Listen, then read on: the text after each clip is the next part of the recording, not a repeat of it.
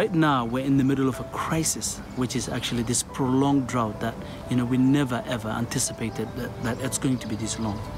So we got called, and the report is that there were elephants stuck, and it was very hard to believe that actually 4 elephants could actually fall in one, hole.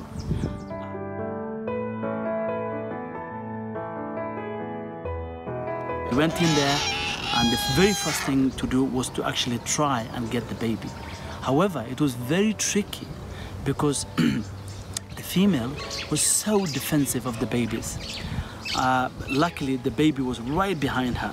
So what we did, we had people in front of the female trying to distract her so that she can't reach, us as we're trying to pull, to dig out the baby.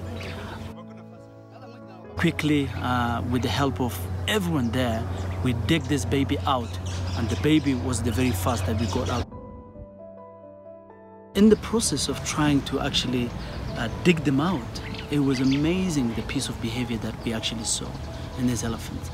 That, the female, they were reaching each other. You could see the trunks reaching each other, particularly babies into the mother.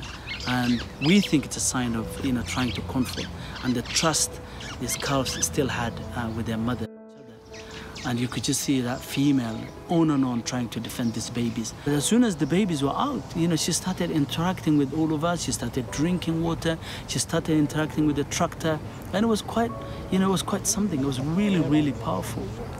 Milgis, which is about 200 kilometers away from us, from our sort of operation area, which is Samburu Natural Reserve, must be one of the wildest places because, in this places, elephants only come and drink at night. And then they just go into their, they go their way.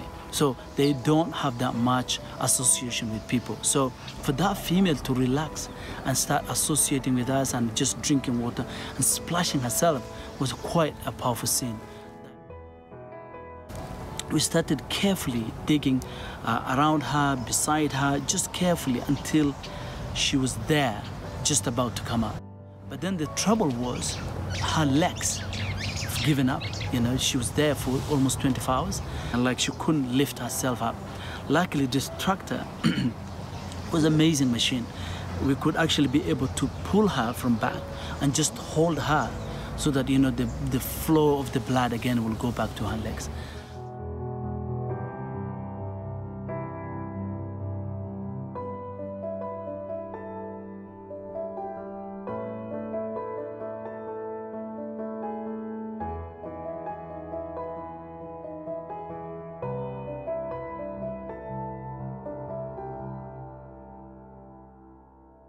So between all of us, between the community, between the partners, between Kenya Wildlife Service, which is the government side, I think that team effort is what is needed up there because we don't know how long this drought is going to go for.